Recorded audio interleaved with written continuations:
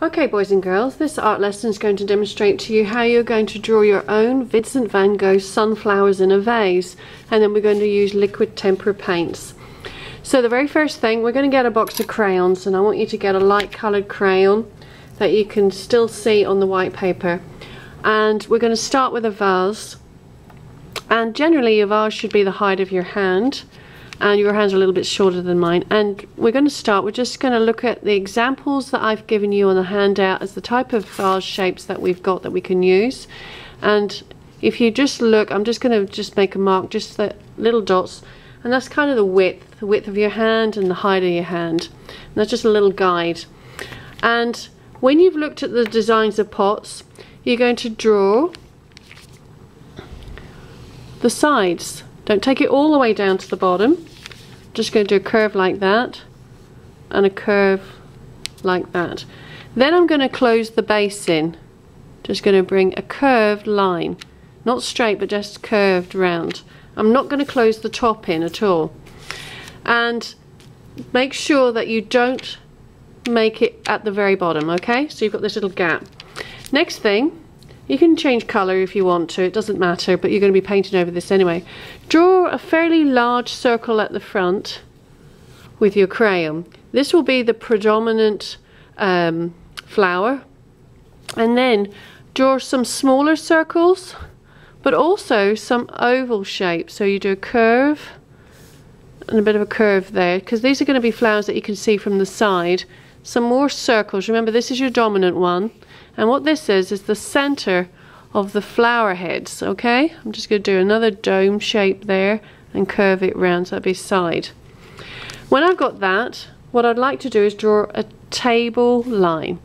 So far I've done my vase and my centers of my flowers and a table line. So now I'm going to just draw a line behind the vase. So I go across, bounce across, and across there. So now I've done a horizontal line, so now my vase is sitting on the table. Next stage, I'm going to start drawing petals. Now don't worry if you draw over another flower center, you're supposed to, because there's going to be a lot of flowers, and we're going to draw petals with this first one here. So I'm just going to make my petals come up. Even if it goes off the page like that, that's what we want it to do as well.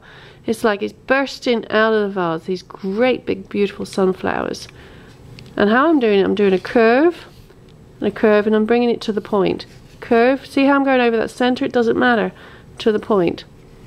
Curve, curve, curve, curve, curve, curve. There's my main one. If you want to, so you can differentiate between each flower, you could change the color, it might make it a lot easier. This shape of a flower, I'm just going to go around, looks a bit like a fried egg. I'm going to go around like that. I'm going to make this one come round like that. So you can see how I'm not going through the blue petals that I've just done. And I'll change my colour so that you can see how I've done this. Take another, let me see what I've got here, colour, and then I'll make this one same sort of style of petals as the blue one that I've just done. Or I could still make it look like the fried egg. If I wanted to, I could make that petal come across it so it overlaps.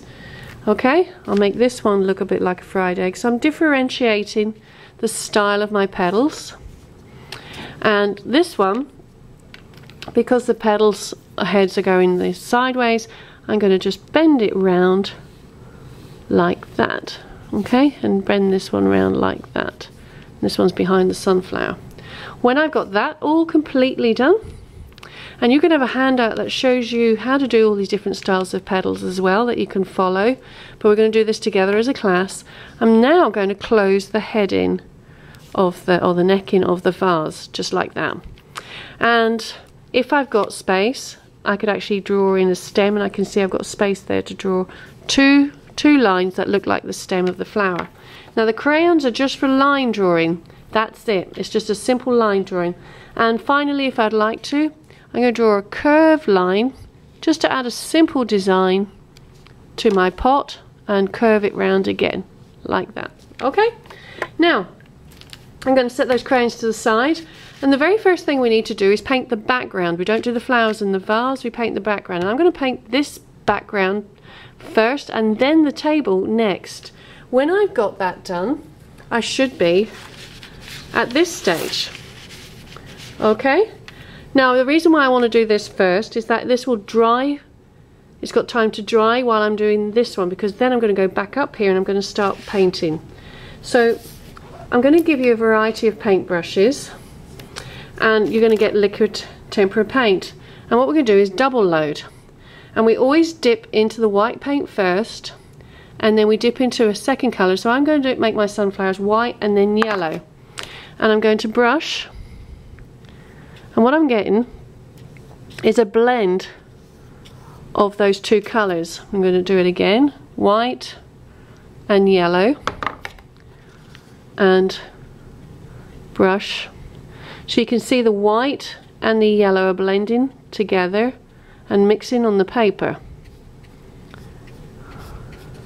I'm going to wash my brush, and when I wash my brush, I'm going to use a tissue to take the moisture out of it. And this time I'm going to go with a bit of white, a bit of orange, and I'm going to do my other flowers. And you can see what I'm getting now. You can see the white and the orange blending together. Okay? Same thing every time I go, and this is called double loading, so I've got two colours on my brush at the same time, and the colours blend on the paper, and you get this painterly artistic effect.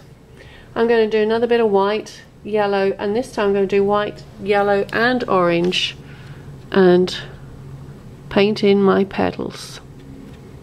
Okay, and then I want the whole thing painted in, so really that I don't see any of the white paper showing through. I want it full of colour. I'm going to do the same process again. I'm double loading and fill in. The crayon drawing that we did is a guide, shows us where we're going. I'm going to wash my brush, do another dip. Really we should have well, we always go with the white colour first before we do a stronger colour, white first, so that we don't contaminate that colour. We keep the white nice and pure.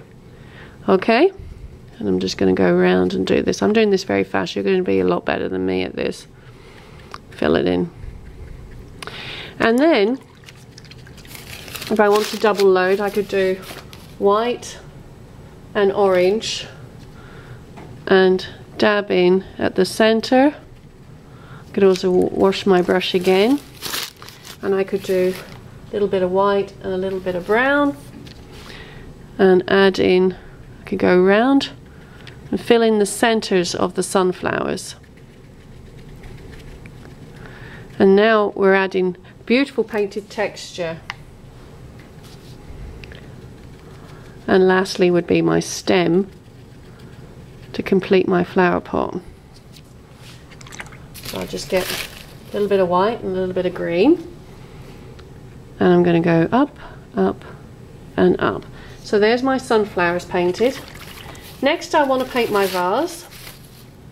So I'm just going to pick, what colour would I like to pick? I think I'm going to pick a green, and I'm going to make my brush curve around because vases have that nice curved shape. I'm going to do a green for the top part and a green for the base, and I'm going to do another colour for the band. Then we're going to look at value, which is adding light and darkness, shadowing and lightness to our vase. So I'm using short curved brush strokes, curving it round, because it's giving my vase the shape that it would be in reality. I'm going to give my band, give it a nice bright yellow stroke. There we are.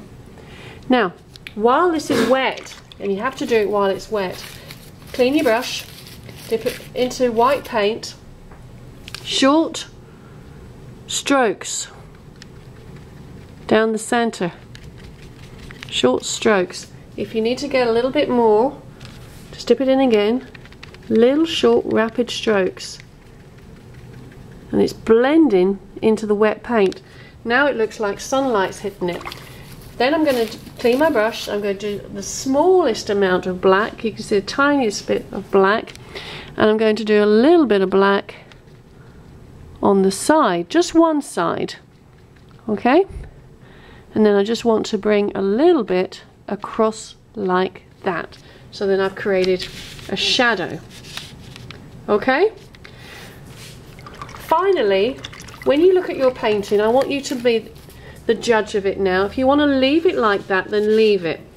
The next stage is that you take a very fine paintbrush and you paint around every petal, every center head, and round the vase, so that you make this bold contrast and it just pulls out the shapes that you have drawn. And this is your choice. If we get to the stage where we haven't got time to do it and it's actually dry, you could actually do the same process but with a black crayon or a black oil pastel rather than paint. And you're just going to go very finely around that whole shape.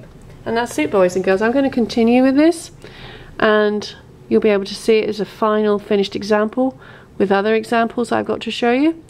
And now it's your turn, boys and girls. Let's go and make some art.